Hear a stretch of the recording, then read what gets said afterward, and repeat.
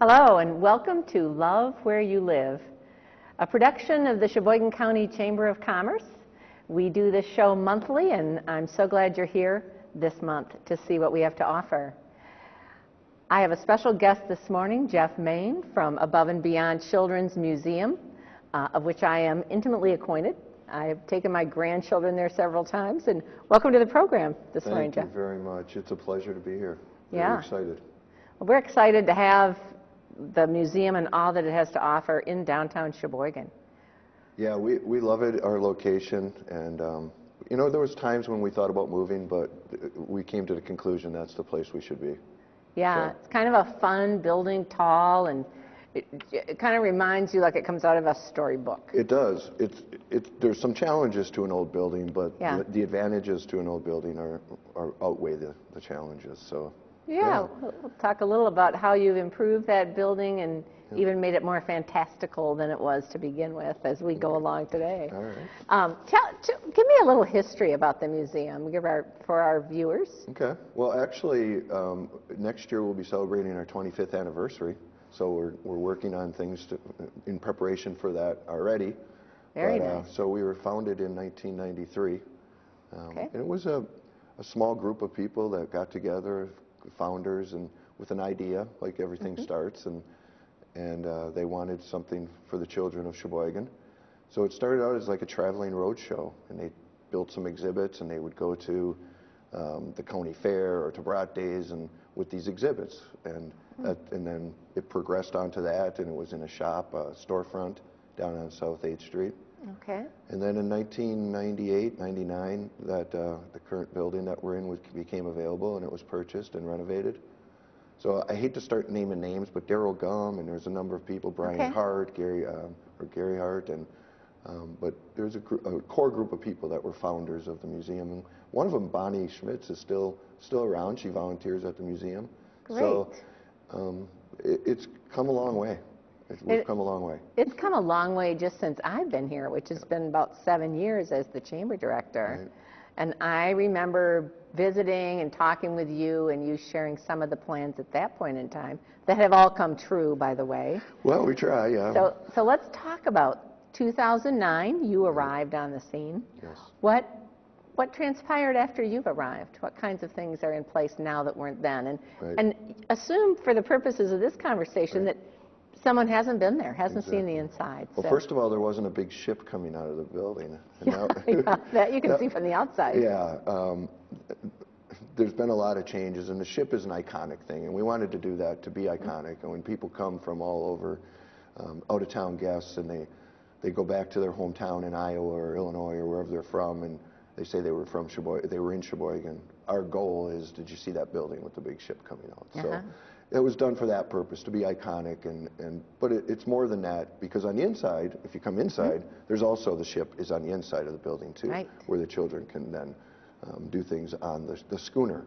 And the reason we did the schooner to begin with is to show kids why Sheboygan's even here, that we're on the Great Lakes, and we were formed, that Sheboygan's here because it's on the Great Lakes and the Sheboygan River, and so that started the whole discussion.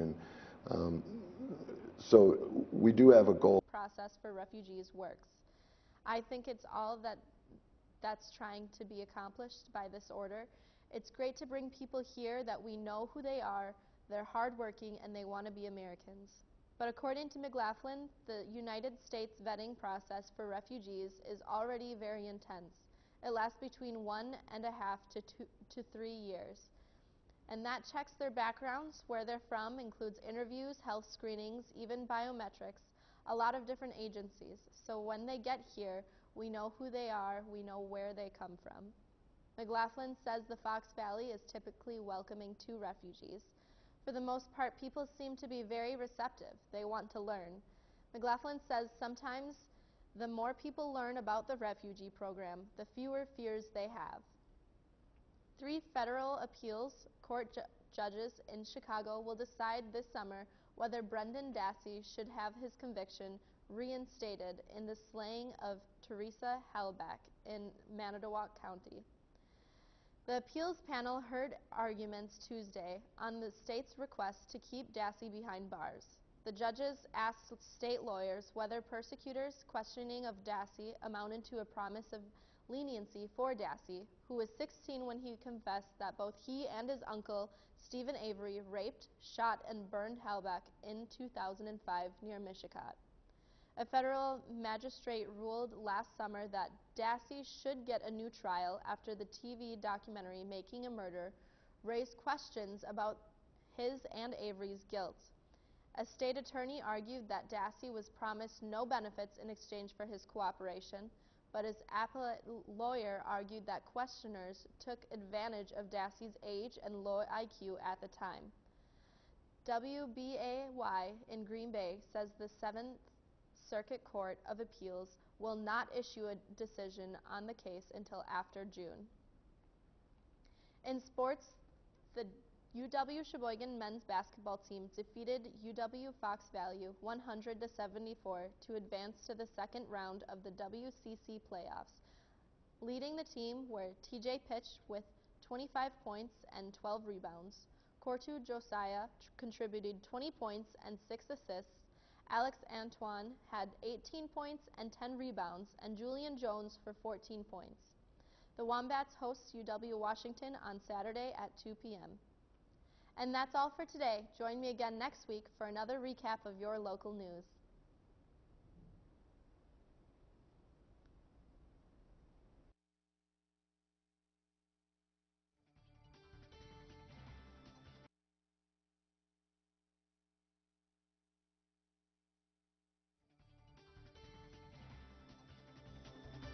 News content for this program provided by WHBL in cooperation with WSCS TV.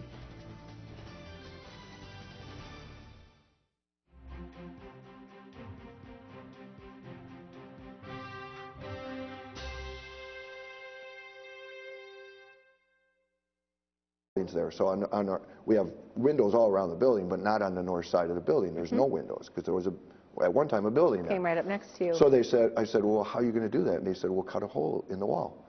And I said, okay, can we put a window in after we cut this hole? Sure, we'll put a window in. So now we got a window that overlooks the children's garden.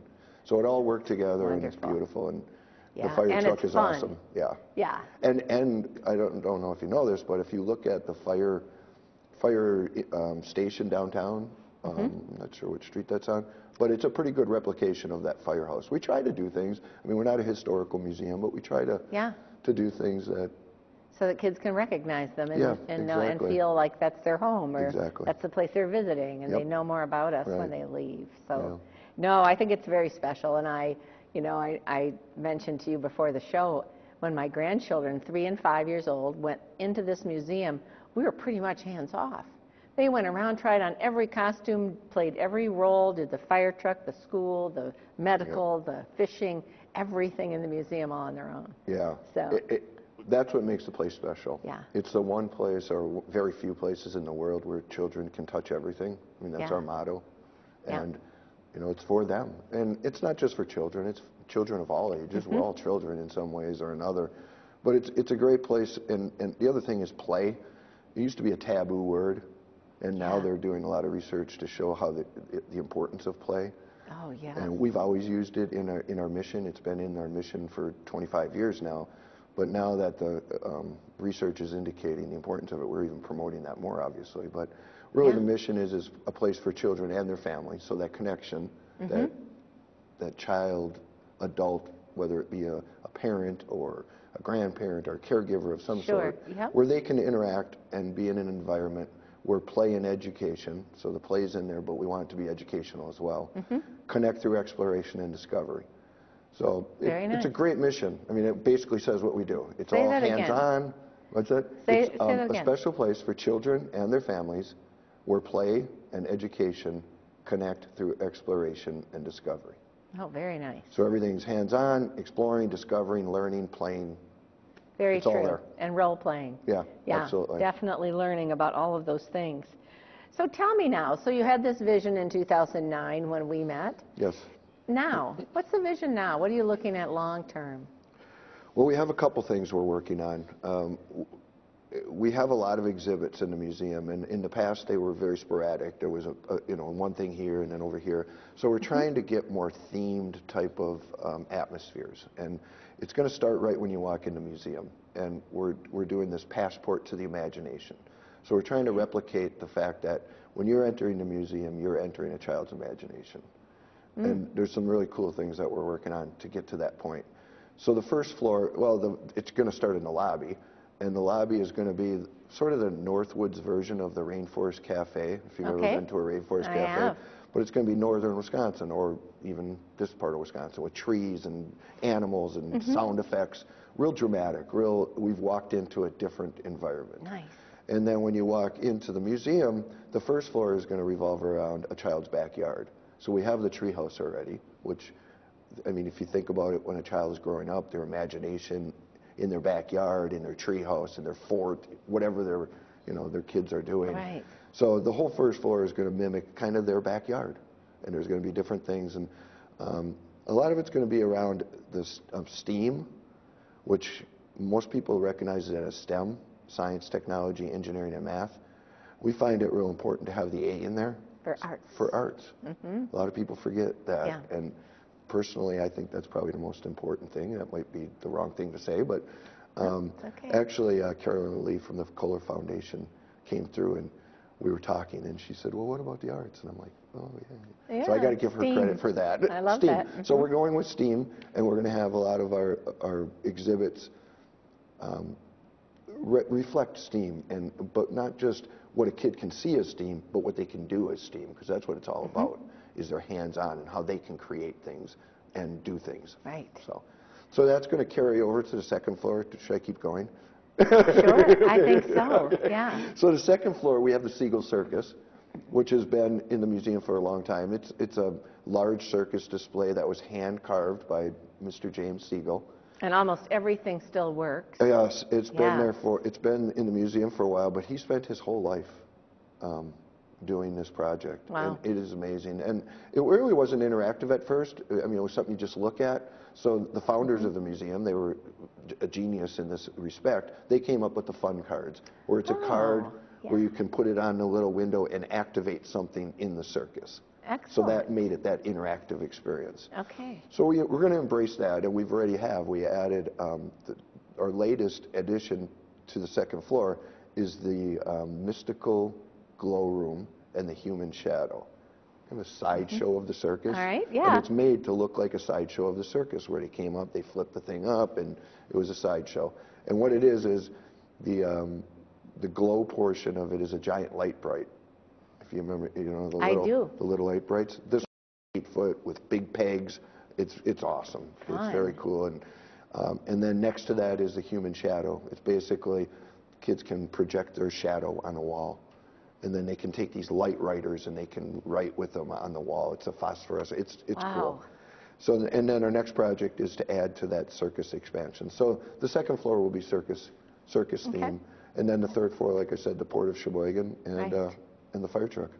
Well, that's great. That's great. We've got the interior vision, and then we have the outside vision as well, where we have community gardens and a children's garden. And we do a lot of outdoor educational programs during the summer out in the gardens. And then a portion of it is for downtown residents, mainly elderly that don't have the ability to garden anymore, because so we give them that opportunity. So it's more of a community service type of thing. Very nice. What about special program nights? I know you have a few of those, like we do. Tuesday for toddlers? Or? Yeah, almost every day of the week we have a special program. And it's for different reasons. Some of it's for our members and give them a reason to come back throughout the week, because if we have a membership, you can come whenever you want. We have, let's see, Toddler Tuesday, so it's set for the littler kids. Wednesday is our Eat, Play, Grow. That's more of a summer activity out in the gardens. It's a nutritional-based program, but basically they can go out into the gardens, pick some strawberries, pick some different things, bring it over, and then make some healthy snack, and then there's an activity with it. It's perfect. Very nice. Yeah. And then special needs. You do some things for special needs folks. On the second Monday of the month, we do special needs night, and we do that just because we should. You know, Yeah. it's like one of those things that there's families that have children with special needs, and they don't have a lot of places to go, and Yep. you know, they go to a restaurant and something happens, and the kid, you know, has a meltdown or something. It's just embarrassing. You know, it's so we do this on the second Monday of the month. We close the museum. You know, we're open just for that, and we modify the museum to accommodate. You know, we take away any bright lights or things that might overstimulate kids, and it's a free thing, and it's for the kids, for families with special needs. Very nice. And they can all do it together, too, with their other kids. Yep. And we serve a snack and stuff, so we're trying to accommodate the families and make it a good experience. So we talked the next 5 years? We pretty much covered that one? 5 years? Yeah. Oh, no. Yeah. Well, 5 years, yeah. Well, eventually, there's some plans, and there's a drawing hanging in my office. We've got lots of drawings around if you come downstairs in my office. We have a great artist on staff who's Bob Fleming, and he does these renditions, so they're not architect renderings, but they're artist renditions. And one of them is of an expansion, and that's the ultimate goal. We're really running out of space. The museum's about 10,000 square feet. Okay, and, if we can change things, we can move things around, we can squeeze things in, but really to grow in a big way, we would need. And we have the lot next door, so there's a drawing with a building that would be towards the alley, towards the restaurant. It would be very similar in shape, except for the design would be different. It would be more futuristic, glass, solar. So it would be the old building, and then the new. The new would probably be more science, more technology, more futuristic type exhibits, and then they would be connected with a bridge over the gardens. So it's pretty cool. It's a big dream, and hey, you've got to have big dreams. And then you get other people to see those big dreams. And I think, you know, with all the parents here who've enjoyed this museum and the kids who've grown up here and enjoyed watching it progress, you'll be able to get support for a dream like that. I hope so, because it'll be fantastic. And it would be. It's great to, now that it's been around 25 years, you bring up a good point. You know, we're seeing people that were there when they were kids, and now they're bringing their kids. Absolutely. And it's just really neat. So Jeff, thanks so much for coming. And you know, you think about winter and things to do for kids, because kids get antsy in the winter just like parents do. And if they can get out and have places to go like this wonderful museum, we are so much the better for it. So we appreciate all your leadership and the way that you've helped to grow this museum, as well as your staff. So thank you very much. Thanks for joining us today. I appreciate it.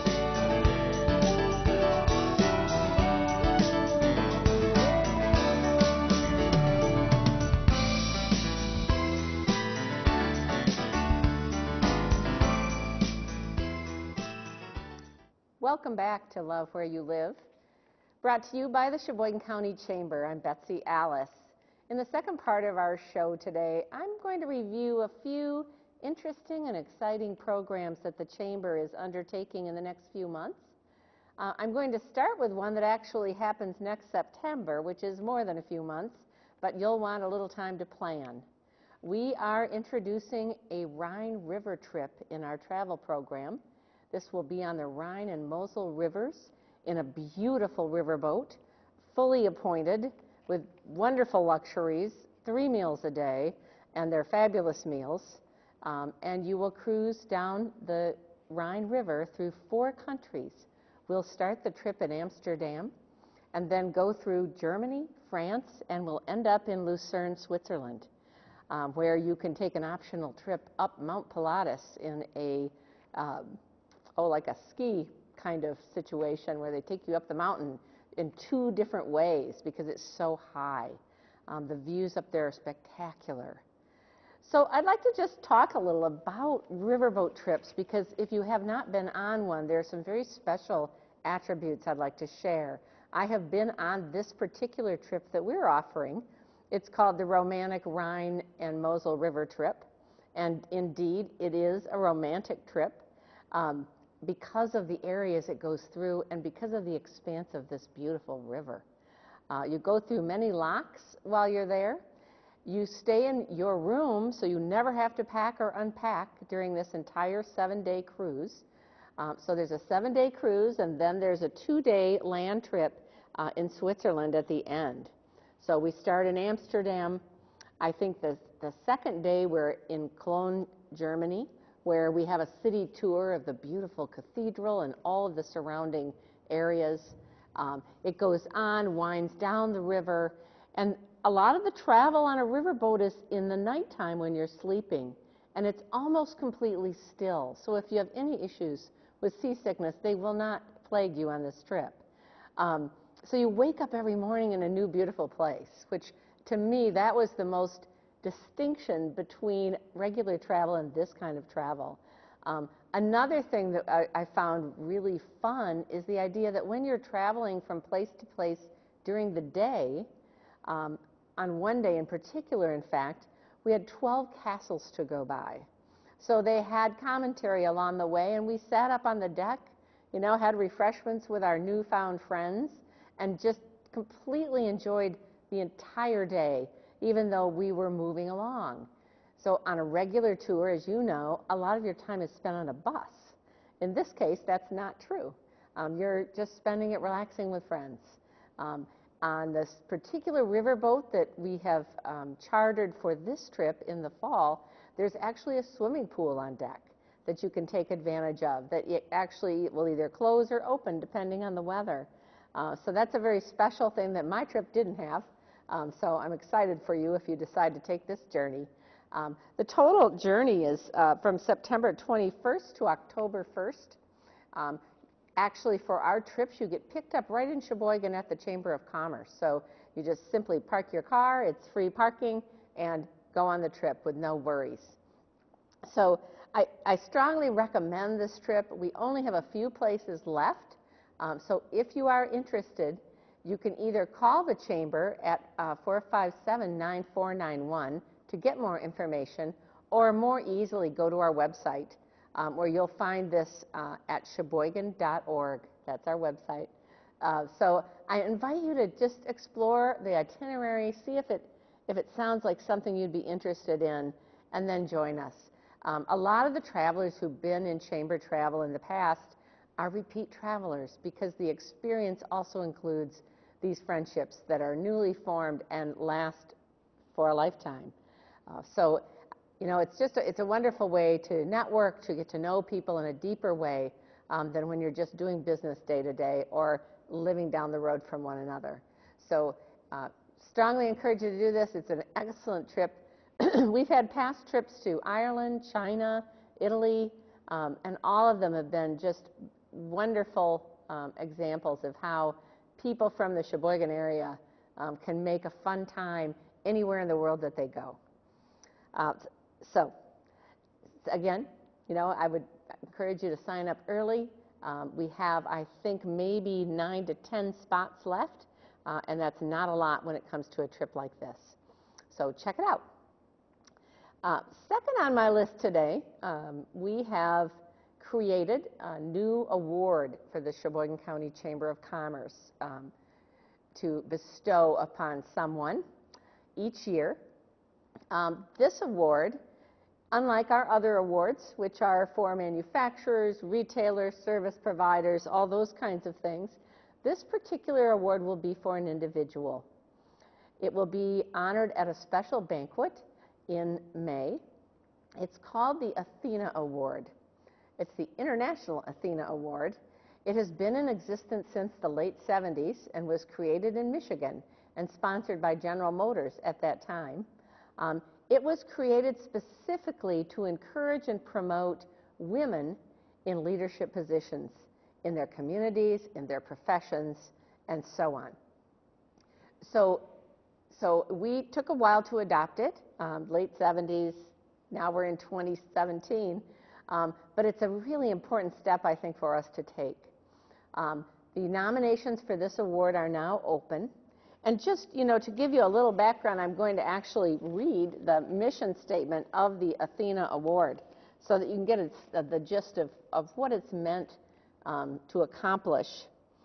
The Athena Leadership Award actively supports the Athena mission to support, develop, and honor women leaders, inspire women to achieve their full potential, and to create balance in leadership worldwide. The particular person that we are looking for, and we will likely have many nominees, shows the following criteria. They demonstrate excellence, creativity, and initiative in their business or profession. They provide valuable service to improve the quality of life for others in their community.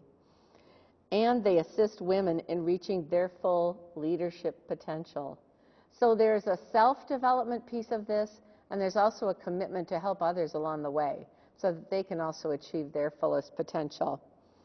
Our nominations are open right now, as I said. You can find more on our website at sheboygan.org, and you'll find the application form there for the nomination. The deadline for the nominations is February 28th, so not much time left on this one, but very important award for our community and in years to come. So I encourage you to think about the people that you've known in the workplace who have really spent a lot of time and devotion to seeing that women have the opportunities for career development and leadership development in our companies. So that's the second item. The third item, I'd like to talk a little bit about our Coastal Young Professionals organization. This was started within the Sheboygan County Chamber about 10 years ago now. It has grown significantly in the last 2 years due to a couple of factors. A young professional is defined as someone between the ages of 21 and 40-ish who is in a profession, has a commitment to develop themselves within their profession, and would like to meet and interact with a variety of people throughout the community. They concentrate on 3 areas, and they have events and programs associated with all 3 of these. The first is social. It's important for our young professionals to develop relationships in the community so that they want to stay here, so that they have people to attend functions with, so that they can help each other in the business community. So that's the first, is the social, and they have a lot of events that bring young people together around sailing, around cross-country skiing. Those are a few of the things they've done in the past. The second area is career development, and career development is an extremely important part of our Young Professionals program. In fact, one of the reasons that our Coastal Young Professionals program started was that employers saw a need for career development in this particular age group as people entered their careers and began to develop for future positions. So they have a number of things going on in this regard. They've had workshops on emotional intelligence, on speaking, and all of those kinds of things. So, and then the third piece is community involvement. They have something called Coastal Cares, and they've adopted organizations each year, and they go as a group to collectively help these organizations in whatever way they need. So we have a core of community volunteers within Coastal. But last but not least, Sheboygan County has been selected to host the next YP Week kickoff event on April 22nd. You'll be able to learn more about this on our website, but it's very important because it's going to bring young professionals from all over the state of Wisconsin to showcase Sheboygan County. They'll be staying at Blue Harbor. They'll have a number of activities and fun things to do, and our employers from around the county are supporting this so that we can show them a really good time, because we'd love to have them all move to Sheboygan County, wouldn't we? That's really the kind of undertone here. But it's going to be an exciting event, and it will kick off a whole week of activities for our young professionals in Sheboygan County. So thank you for joining us today. I'll see you next time.